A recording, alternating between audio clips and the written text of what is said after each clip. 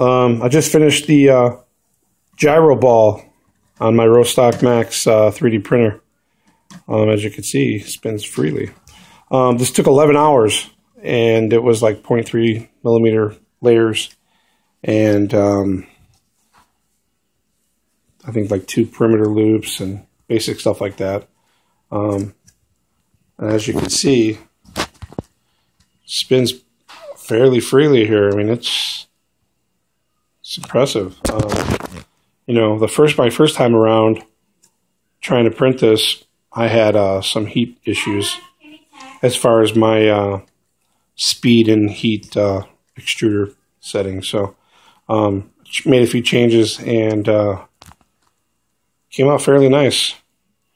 Just a few little strands here and there. Couple webs here, but not much at all. It was actually a lot nicer than I thought. I did a 20% infill, and you could see like these lines in here. Showed later, but 11 hours. And this, I'd say this is about, I think it's 100, I scaled it to about 125 millimeter. Yeah, but you can see it spins fairly free movement on here. But pretty impressive. I always wanted to do this, and you know, I was just afraid to run so long. This is absolutely the longest I've ran my Rostock on any print.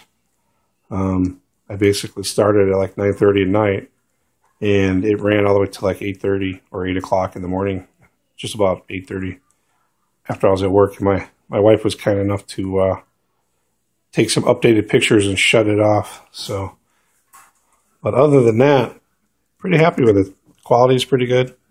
The lines and whatnot.